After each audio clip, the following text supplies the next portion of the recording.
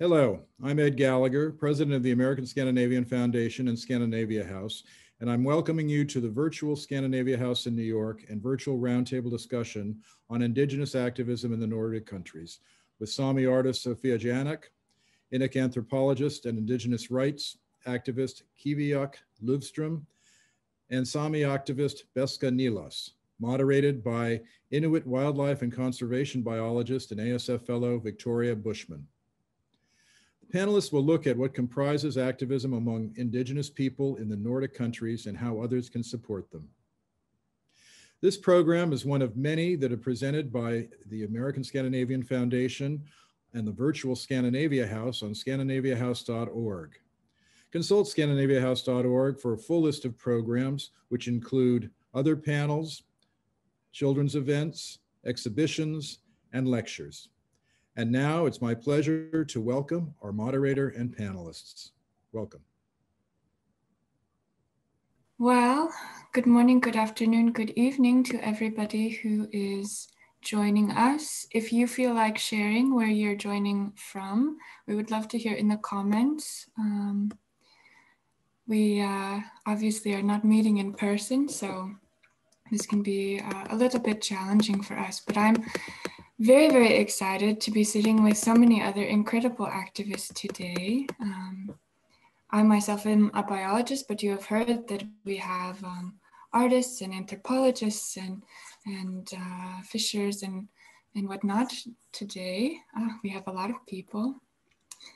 I'm really excited about these three specifically because I know two of them, Beaska and Qivioq. We've already met before, and today I'm very excited to learn a little bit more about Sofia.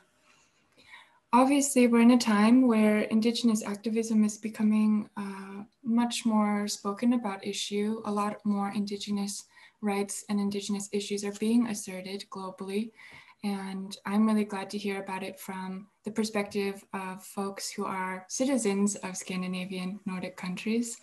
I myself am not, but I've lived in Greenland for some time now. So I'm really excited to hear about what's going on this side of the water so that we can learn from each other and move forward together as we can. All right, we have a series of questions. I'm gonna go ahead and get started. We're just gonna have a nice little dialogue. So it's without saying you're all Indigenous activists. Can you tell us what kinds of issues you are working on and what kinds of issues are being addressed in your regions? Maybe you could go ahead and start, Qivioq. Yeah, thank you. It's a privilege to be able to be here and speak on behalf of so many other Inuit. I myself started out with working on children's and youth issues, and have later on moved on to be an advisor for Global Indigenous Youth Caucus, where I used to be a co-chair. And so the focus used to be in that area for me. And lately I have been working in Uranimik, which is an anti-uranium mining organization here in Greenland, and we have been really successful. We got a new election and we have a new government that is actually against uranium mining. So we have been really good at doing all of this. But yes, focus is really spread out, but we also have the privilege of having our own self-government in Greenland. And because of that, we have been able to have people that have specific focus on youth and children rights, and we have others that have focused on climate change, and others that are more focused on other areas like culture and language revival. So, so this is what has been going on here in Greenland. Thanks so much. Maybe we can hear from you, Sofia. Yes, hello everyone. I'm Sofia Jannok from the Swedish part of Sápmi, and from a Sámi reindeer community called Loktamavas. And well, my all my energy kind of goes to at the moment is trying to protect our ancestral land from the devastating forestry industry, which is really, really bad here in Sweden, probably in the whole area of Sápmi. But the largest forestry company of Europe, Sveaskog, they are continuing the colonizing strategies with plenty of lies and disrespect against us. So in October, November, it got clear that they hadn't heard our will to leave the last remaining forests peace for our reindeer to survive till the next spring. So we collected all our strength and tried to get attention from media and public opinion, and we managed to at least pause the logging plans of 700 hectares to start with in our community. And this is something that is not unique for our district. So we got 29 Sámi reindeer herding communities to sign an open letter in the biggest newspaper. That Sveaskog has to finally, at some point, respect our voices. And this is still on at the moment. There are activists out there in a different district trying to stop the machines from logging. So this is probably the main cause at the moment. But of course, we also have wind power threats and new mines coming up. And the tourism in the mountain area has increased a lot because of COVID. And this also is threatening the life of the reindeer in areas where they usually are being at peace during the summertime. So we have a lot on our plate. Yeah, it's always really interesting to hear what's going on in Sápmi because I haven't spent very much time there. So thank you for sharing that. Maybe Beaska, you can let us know also what you're working on. Yeah, try to keep this brief. Yeah, of course, Sofia mentioned the main issues are the land protection work we have to do all the time. So there are many issues right now, and one of the biggest ones that just got in the news that now they are planning the startup is the Nussir Asa mine, a copper mine in close by to my area here by the coast, where they are planning to get the mining waste, toxic mining waste, and dump it into the fjord, and it will destroy both the fjord and also the grazing lands connected to the fjord for the reindeer. So that's a huge issue we are working on right now. And also I see in the issues we are going to talk about, for example, the green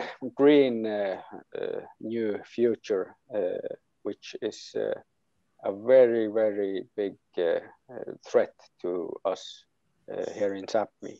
And I'm thinking about the wind power plants, like they are supposed to solve the energy needs of the world, and we have to pay the price for them. They are very destructive for Sámi livelihood and culture, and especially for the reindeer herders, but not only for the Sámi communities and the people, but also for many others.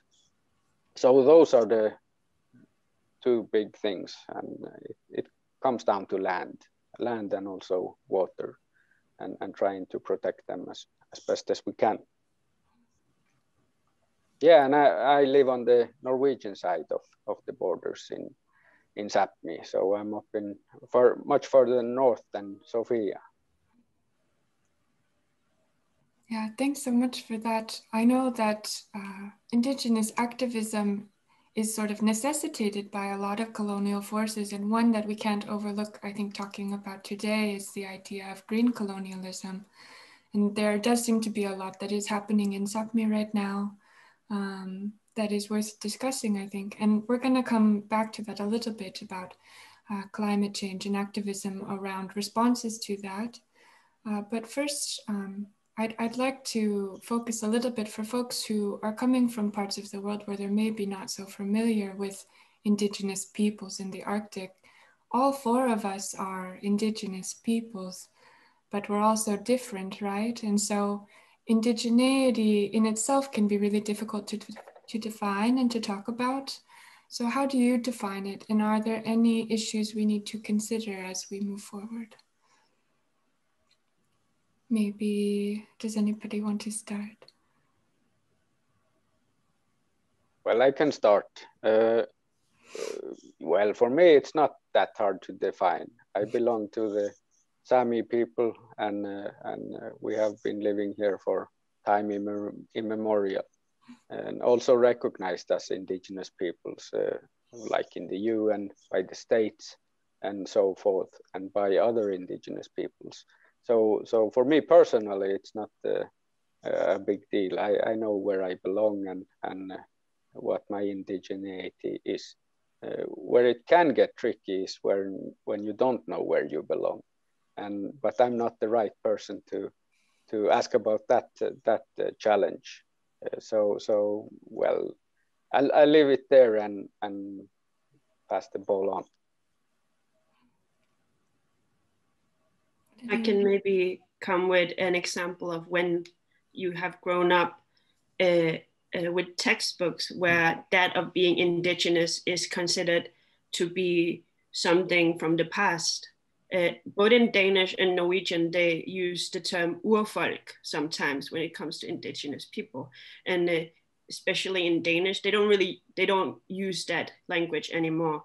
But it was a really demeaning way of describing Indigenous people and Aboriginal people as something that is of the past and is not something that lives in the present. So growing up with that idea and growing up with the notion that you have to be a modern Greenlander, for the longest time, I didn't even consider myself Indigenous for some of my childhood because I just considered myself Greenlandic, Galaler. And for some reason, the idea of being Greenlandic and being Indigenous were not put together. So it was first later on when I became older that I could put two and two together and realize that, yes, I am Indigenous. And that is also because in Greenland, we live in our own island. So we don't have the direct contact with colonizers in the same sense that other Indigenous peoples do. So we're the majority in our country. And because of that, sometimes I would have a weird feeling of otherness when I talk to other Indigenous people, because my reality and my experience of colonialism is so different. Even though there are extremely many similarities as well, of course. But so growing up here in Greenland, we have, at least my generation, have to fight against this indoctrination that we have gotten that we are not Indigenous. So just the fact that there's so many of us who nowadays proudly present ourselves as Indigenous is a huge victory. I find similarities with both Qivioq and Beaska. As Beaska mentioned, I have never had any troubles defining myself, but I still get surprised when meeting people here in the north of Sweden, living in cities that has Sámi names, and still, as Qivioq said, thinking we are something from the past. Institutions and so on mentioning Sámi people here as here Sámi used to live, here the reindeer used to graze and so on. And this is happening as we speak. And this is really surprising to me every time, even among my non-Sámi friends. Sometimes I have to they can ask questions like, but what evidences are there that you are really indigenous, and so on. So that is like a gap between our reality and the non-Sámi reality.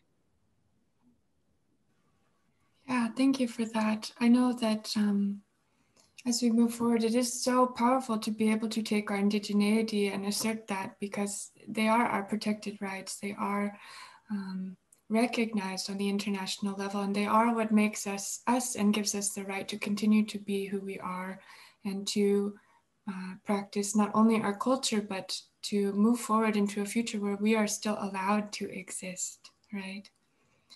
So what are some things that we think are common misconceptions about our peoples and about our rights and about activism about our rights? Do you have any thoughts? One thing I at least struggle with sometimes is that the way we look are Sámi is sometimes being misunderstood as being Swedish or Norwegian because the color of my skin. So that is sometimes tricky even among other indigenous peoples. Sometimes actually, or people asking whether I'm quarter or half or things like that. So that's one misunderstanding about Sámi.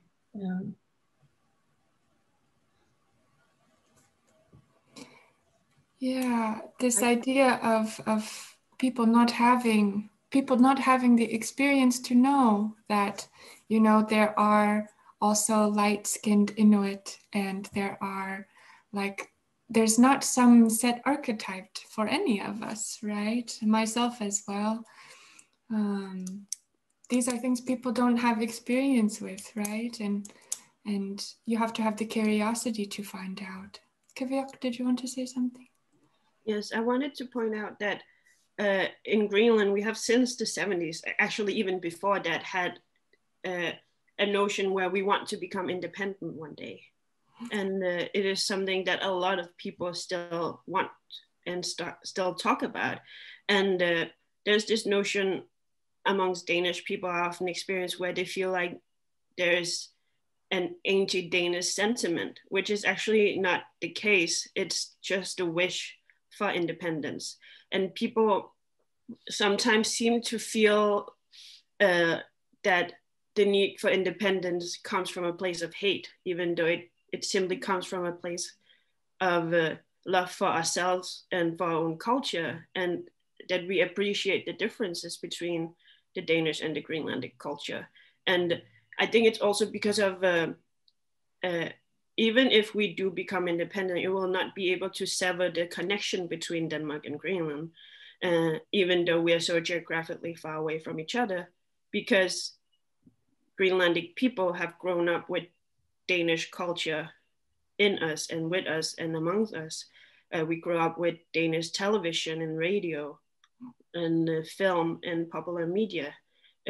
Nowadays, because of the internet, we get more of the international media, and but there's still a strong connection to Denmark. So I just wanted to point out that there's a lot of notions amongst Danish people that if you're an activist and you are an indigenous rights activist from Greenland, that you are anti-Denmark, and that is just not the case.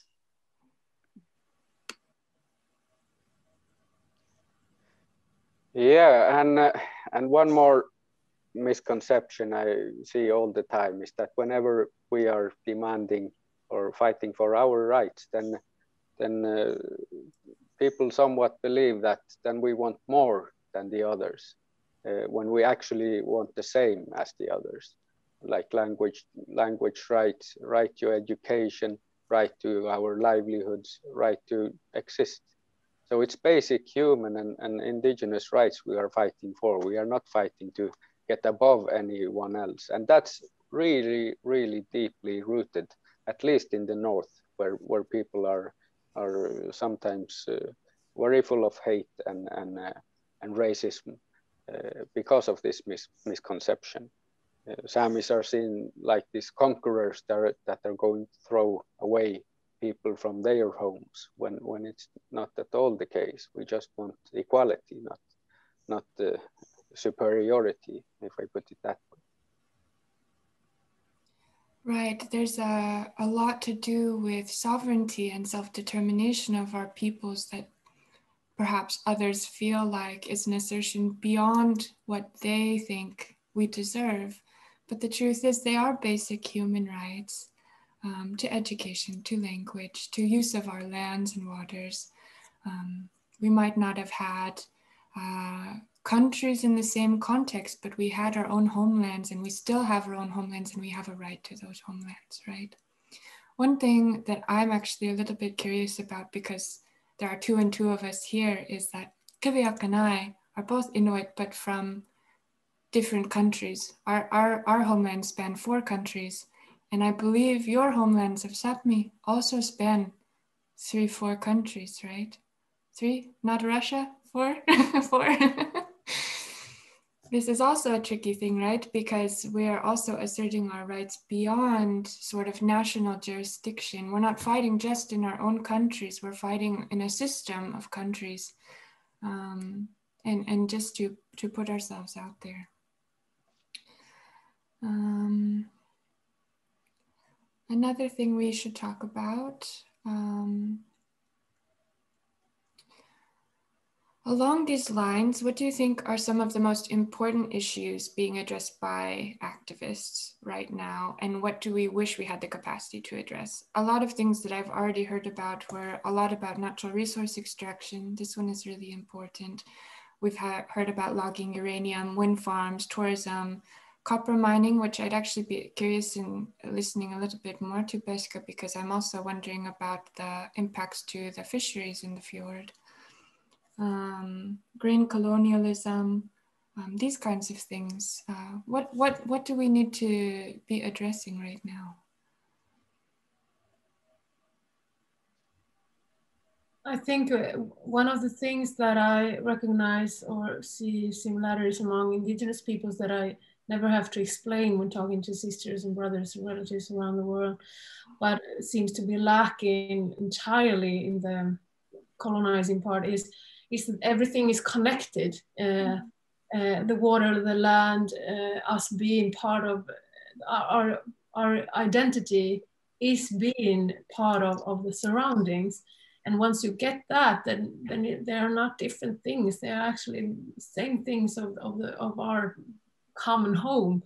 And it all goes down to respect for our home, for the surroundings, for one another, for the ancestors and the future sisters and brothers. And then you can, when you get that, then the copper mine, the logging, the fjords and everything, it's all the same. And this is really hard to explain to one who has a completely different philosophy. This is to me the hard part, because it would be so much easier if Indigenous peoples were let in to the tables where decisions are made, and where we can actually explain these things on a higher level to multiple people at once, because this is a change that needs to happen fast, immediately, yesterday. Mm-hmm. Yeah, those are all really good points. Yeah, I completely agree.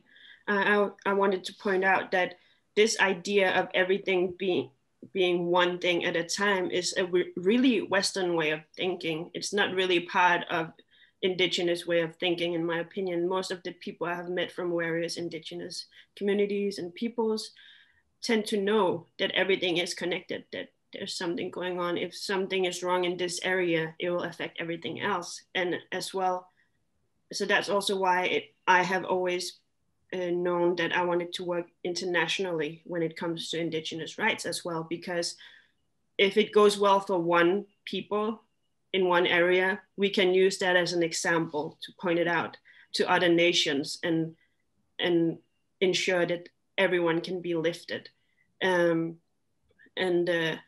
I have participated in the UN Permanent Forum, and am still sometimes an advisor of Global Indigenous Youth Caucus. So I like to stay in contact with people from various different organizations and agencies, because I know that we can help each other out and we can send a message, okay, we need someone from Guatemala to say something about this. So it's really important to have community, and it's really important to have a network where you can connect with other people who are going through similar things or even completely different things from your own people. But for example, I know that many places in the world there is a struggle when it comes to food security, and we all have various different ways of dealing with it, but we can help each other out. And so for me, this communication with other Indigenous peoples from all across the globe has really been a huge, huge help. Yeah, that's so good to hear. Beaska. Well, the two of you are so good at answering. I don't know what to say anymore. So I'll just build on what the two of you just said. Yeah, it's all connected. And where was I going with this? Yeah, I was going to we are on the receiving end of this massive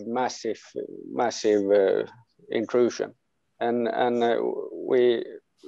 when the question is what should we be addressing, we are addressing all that we can address. We don't have the power to do anymore. We are few people. We have too much work, and we just keep on fighting the flames, so to say. So there are, of course, many issues we would rather do, like building our language, like building our culture, like building our strength and our communities.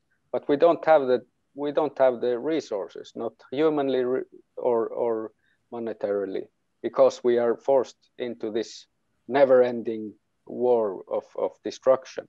So that would be my dream scenario. If we could just stop all of that fighting, then we really would have the strength to be building it instead. But the ones on the other side, they are they don't just see their own noses, but we see all the noses or faces coming at once. So yeah, that was my take on it. I think that's a really, really, really good analogy. And you're so right. There are so many things that we have to fight for every day that we're not even focusing on the things that we would like to do for our own peoples, right? Because we're always putting out these fires.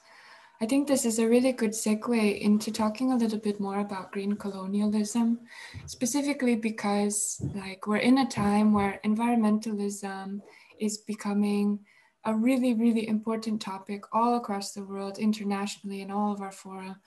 But one of the problems that I see is that people don't know the Arctic like we know the Arctic. And so a lot of decisions are being made sort of on the outside to address environmental challenges. And people don't realize that those solutions are not good solutions. And then they are then forced upon us, and they don't realize the impacts that they have on our peoples and why it's detrimental for actual progress as we anticipate and fight climate change. I'm thinking specifically, as a conservation biologist, there are a lot of conservation plans, protected areas and things that are developed that are actually counterproductive to the outcomes that they want to see. And I'm really curious what kinds of green colonialism you're seeing, why it's so dangerous. I think people who are here today would really learn a lot about why it's so important to have Indigenous voices as part of these processes. Would anyone like to go first?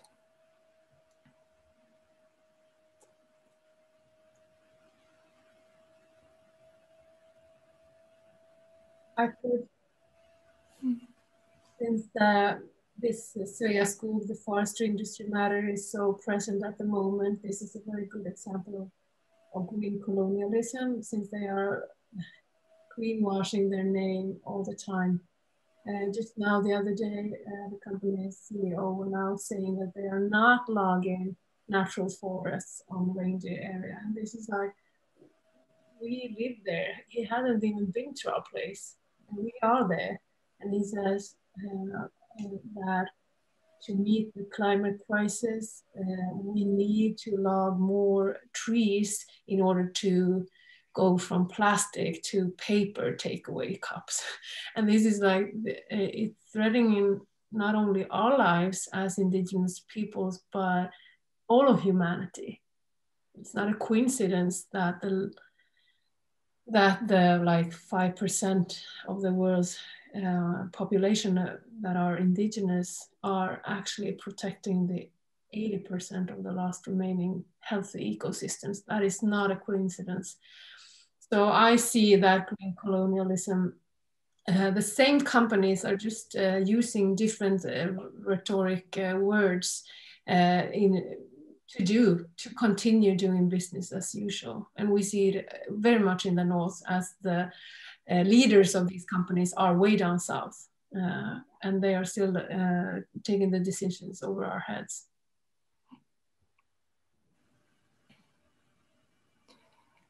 Yes, you want to go next? Or should I go? It's because I've noticed that you often speak after us, so I wanted to give you the opportunity to go first, so I was quiet for a while.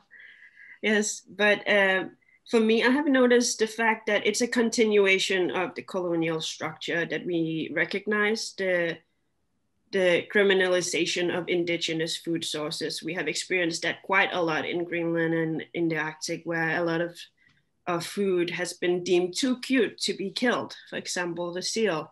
And we still have the EU that actively work against seal hunting. They may call it commercial seal hunting, and they have the Inuit exception, but it's still a thing that really hits us because they have campaigned so hard against this. And now we see that they use this green new way of living as an excuse for all of us to stop hunting, and that we have to become vegan like the people in South are able to do. But the thing is, eating locally hunted and harvested food is way better for the environment. But many people want us to buy these things that are made, manufactured, produced in Denmark or in other countries, so that they can earn their money. And I always find this a little hypocritical, because Denmark right now is selling itself to the rest of the world as the greenest country.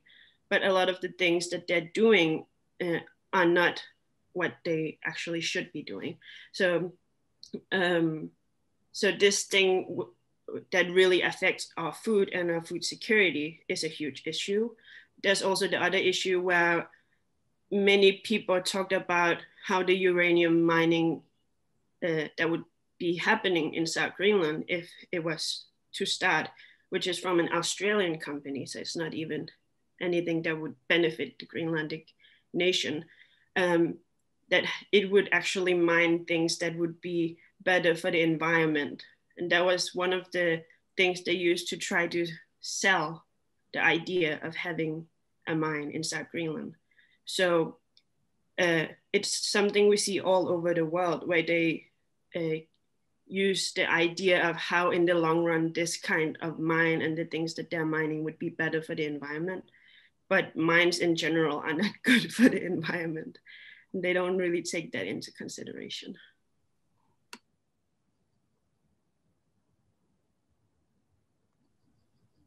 Yeah, totally agree. And I appreciate the concern to let me speak, but I like to speak last, and I can listen to wise words first.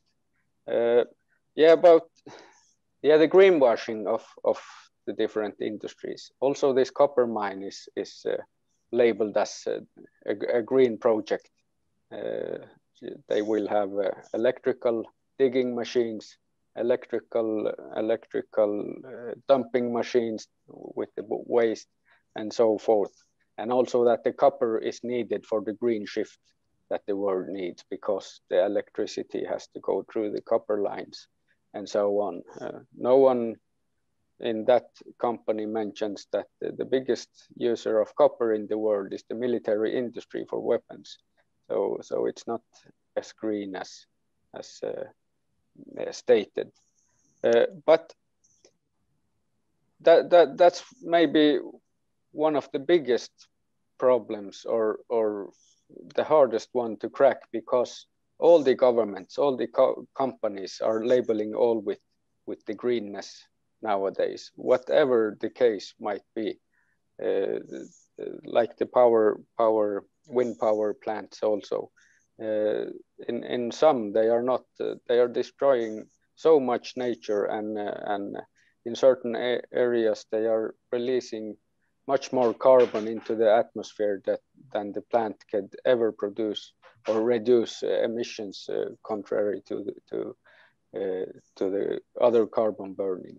So we have this huge problem with, I believe maybe it's a media problem or some kind of communication problem, because national media, for example, in Norway, Sweden, Finland, especially, they are only running the errands of those green words. And we almost have no way of contradicting them in any way, because the media doesn't care at all. And also that when we do things to get the attention of the media, that's also like this very fine balance when you have to close down some windmill plantation building by closing their road just to get some media attention, then it's very, very delicate situation. Then many people see us just as some crazy activists that are stopping the future, because we don't get to explain deeply enough. The headlines, they go by in one day, and then the issue still remains. So I think media also is a very big part of this extraction problems we have, because they don't dig in, or they don't ask the right questions. Mm-hmm. So that's for you, media. Can I say something to what Beaska mentioned here about media? And I totally agree. That's a huge problem, that the knowledge is so low that you believe you don't even ask a second question. Media don't ask the leaders of these companies the right questions. They just satisfy with, no, but we, like Sveaskog saying, we have never had this much forest in Sweden. That is what Sveaskog is saying. And we know that 70% of the forest has disappeared in only 50 years. But they don't mention that what they mean with forest are really plantations, and that's a completely different thing.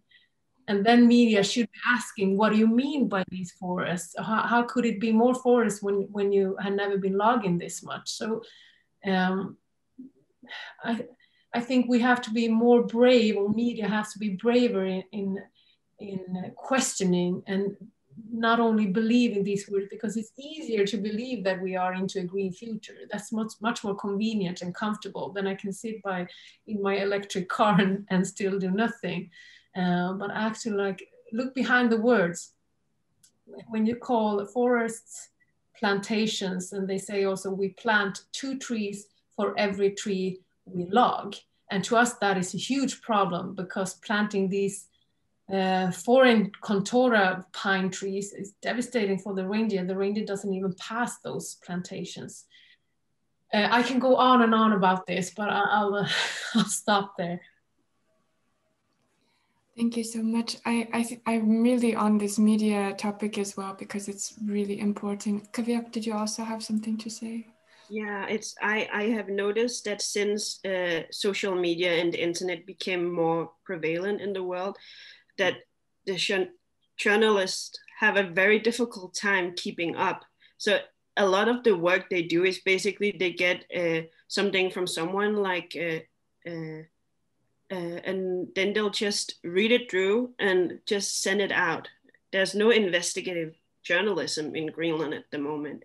They just get something from the government or from someone else, and then they'll be like, okay, I'll just post it on a website because I want to be faster than the other website. But what I have noticed from our latest election here in Greenland, a lot of the big subjects that the Danish media were focusing on were on the uranium mining in South Greenland, in Qivioq. And what I noticed was when they were interviewing people that were pro uranium mining did not get any subtitles. So they were seen as someone who was fluent at Danish. And the people who were against uranium mining got subtitles, even though they were speaking Danish, as if to say, oh, they're not as good in Danish. Maybe they're not as smart as us. And the whole coverage of it made it seem as if Greenlandic people that were against uranium mining were really short-sighted and couldn't see how good it was for the economy to have this. So I did not feel happy about the coverage of the election from Denmark. So that's why when they asked me if I could do some answering during the election night, I was like, yes, because I wanted the Danish people to at least have one voice that didn't have a bias. So it's just to show that there is also something going on behind the media. They have a bias when they want to express something to their own nation. So they wanted the Danish people to have a certain view of Greenlandic people. Yeah, everything is spin these days. Did you have something to say also, Beaska? All right. So unfortunately, we only have an hour to do this, and we also want to take community questions. I've been watching the chat box a little bit. I saw a question that I'm curious about, so I'm going to ask you, it just came through. What do we feel about a lot of these big environmental NGOs that do a lot of environmental work, particularly in the Arctic now that it's a hot topic? NGOs like WWF, Greenpeace. Would we like to chat about that a little bit? Okay, I can go first now. With some of the big NGOs, we have, or at least me personally, I have a good connection with them. And in the recent years, they seem to have been trying to educate themselves and asking, what can we do for you, rather than the opposite. Yeah, they are reaching out. So I see that as a positive. Some of them have a quite bad history with indigenous issues.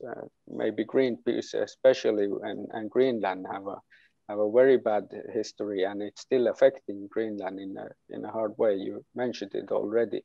But I believe in allyship myself, but it has to be done right. So they should not at any circumstance talk on behalf of us without us in any circumstance. And some not only NGOs, but people, activists, other groups have sometimes done that. And I'm sure it's with good intention and with care for the Sámi, but without including the Sámi first and taking the journey with us and not taking the journey by yourself on behalf of us. It can do very much bad, and we have some incidences of that. So my advice would be to reach out if you want to help or contribute in any way. Then reach out, but before you reach out, educate yourself, because so much time goes by to educate grown-up people with easy stuff, basic stuff, educate yourselves. We have so much on our hands that we really don't have the time to also work as teachers for grown-ups. So that would be my advice: educate yourselves. And with that said, people who have educated themselves and reach us out and come up helping with our issues. We have allies in the US, in Canada, in Europe, in Germany, in Denmark, in Norway, Sweden, Finland, and in Russia. And those allies are so important for us to extend our work in so many fantastic ways. So I'm not saying that you shouldn't come help us, but take the necessary steps before you do so. I love that. Thank you. Would anyone like to follow up? I got so moved by your speech, Beaska. It couldn't be said clearer, and it's so good to hear that, because once in a while when you say that, I feel a bit guilty of addressing that to non-Indigenous people, but it's really important. Actually listening, educate yourself listening, that is the change the world is aching for, that somebody actually listens to us. Because we have been saying these things for centuries. Like, this is nothing new. If you read poems of Ailohash in the 80s, if you read Paulus Utsi in the 50s, you see that we've been saying the same thing all the time. I also agree on Beaska on allyship, vertevuota in Sámi. We have been really successful allying with organizations that have done their homework. And this is also because the structural racism in the Nordic countries is really bad towards Sámi and Indigenous people. And this means that when a Sámi says something to a CEO or something, it's like, no, but she's a troublemaker, she's an Indigenous activist, no one to listen to. But when the non-Indigenous person says that, then they listen. So this is a situation that is not good, but therefore also allyship is helpful. It's amplifying our voices, because only our voices, we've seen that it's not enough. So I think it's really important to help by educating themselves, as Beaska said, listening and amplifying our voices, not speaking for us, but with us.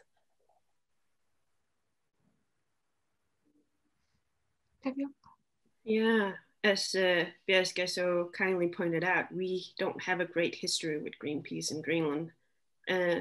We really don't. And it's still something that is ongoing because there's no trust. And even when I hear the word Greenpeace, I don't trust them at all. And that is something you need to be able to collaborate. But luckily, there's so many other organizations all over, international and national, and there's the UN, there's the EU that we can work with, and there's all kinds of universities and scientists that are really interested in working with Greenlandic people and Inuit, and to do something about it, because people like Greenland, Inuk is the one area in the world where we have so many scientists coming to our country every single year because they're so interested in climate change and in how they can save whales or any other kind of animal that they're interested in. So we do a lot of work, but we don't necessarily do it with Greenpeace, but hopefully they will improve. But right now there's no trust, and that is a really important thing. And I see that it's someone from Japan that asked that. Hajimemashite. But Victoria and I have lived there, so I'm really happy to see someone from Japan being here with us. But yes, if you want to help out or reach out from afar, then you can figure out how to help local organizations in the different parts of the Arctic. We are really active on social media. I know that the Sámi Youth Council also have like Instagram, Twitter, and everything. And we have the same here in Greenland with various institutions. So you should be able to kind of just Google us and be able to support us. That's all really wonderful. Thanks all. We are getting a lot of questions about allyship now and about how can researchers be better? How can people plug into our issues? You know, what kinds of resources can they look at to work with us? And you've all made perfect points that like, you got to do a lot of that work on your own. But I also think that in these last few minutes, I would like to give you the space to promote any issues that you're working on and any chances people have to plug in, or resources like Beaska, you have an awesome podcast that you do sometimes in English, like the Super Sámi on the Land podcast is one of my favorites, and I go back and re-listen to that one. Is there anything you would like to share, particular things that people could plug into? And if not, that's all right too, but we're getting lots of interest. Yeah, I would like to take the opportunity to point out, since this is Scandinavia House hosting this event, and people from all around the world, Scandinavia is often portrayed themselves as this castle of human rights to the world. I would challenge you to look a little bit behind the curtain, and then again I come back to the educate yourselves. And it's all connected. It's the media problem. We don't get our voices heard, but there is very much black things happening here also in Scandinavia. So they are not as innocent as they portray themselves, especially to the global audience, Norway, Finland, and Sweden especially. So that would be my challenge for you. Look behind the curtain. That's a good one, thank you. Sofia? Yeah, since this is such a good spot I want to take the opportunity for the ones listening and watching this, that supporting us directly with ears and amplifying voices is super great. I run this foundation called Arvas Foundation. It's arvasfoundation.com. And since we started to work for the Sámi forests, we've listed at least three concrete ways to help. And it's not only donations, it's listening to songs, it's putting your name on petitions and so on. And if you're uncertain on what organization you should join into helping us, well, there are, as Qivioq said, there are Sámi organizations out there that you can immediate help. And well, Arvas Foundation is one, and we're not working only with my district, but the whole of Sápmi.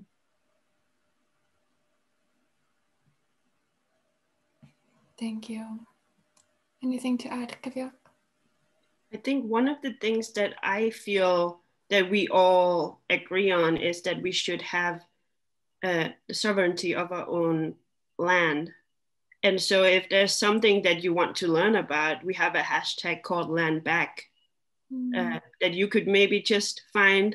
It's everywhere. There's TikToks, there's Instagrams, there's all kinds of resources when you just hashtag Land Back, where you can learn about it, because it's not only about physically getting the land back, but it's also metaphysically and how it is culturally important for us to be able to claim our land.